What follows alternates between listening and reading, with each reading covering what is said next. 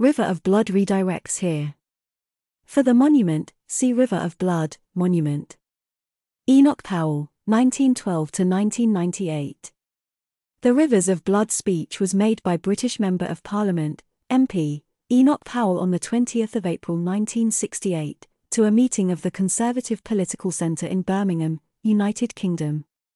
His speech strongly criticised mass immigration, especially Commonwealth immigration to the United Kingdom and the proposed Race Relations Bill.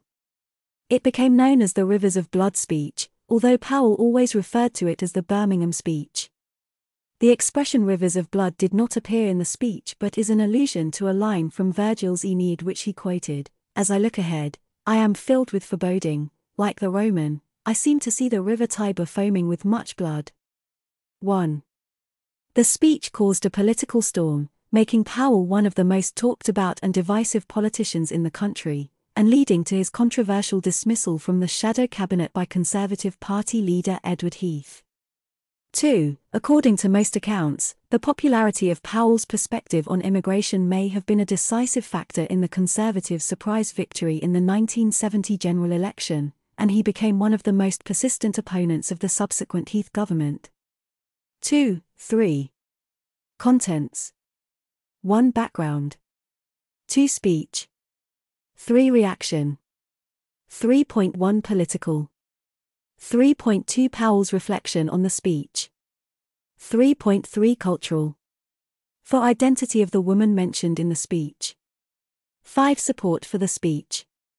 6. Acknowledgement from politicians. 7. Dramatic portrayals. 8. See also.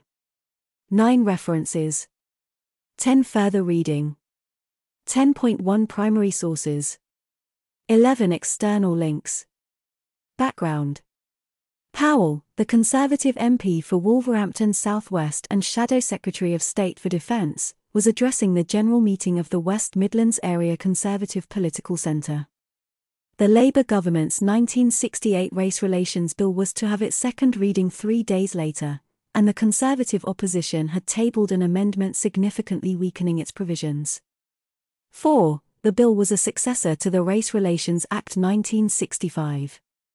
The Birmingham-based television company ATV saw an advance copy of the speech on the Saturday morning, and its news editor ordered a television crew to go to the venue, where they filmed sections of the speech. Earlier in the week, Powell had said to his friend Clement Clem Jones, a journalist and then editor at the Wolverhampton Express and Star, "I'm going to make a speech at the weekend and it's going to go up fizz like a rocket, but whereas all rockets fall to the earth, this one is going to stay up." 5. In preparing his speech, Powell had applied Clem Jones's advice that to make hard-hitting political speeches and short-circuit interference from his party organisation, his best timing was on Saturday afternoons, after delivering embargoed copies the previous Thursday or Friday to selected editors and political journalists of Sunday newspapers. This tactic could ensure coverage of the speech over 3 days through Saturday evening bulletins, then Sunday newspapers, thus the coverage would be picked up in Monday newspapers. 5. Speech.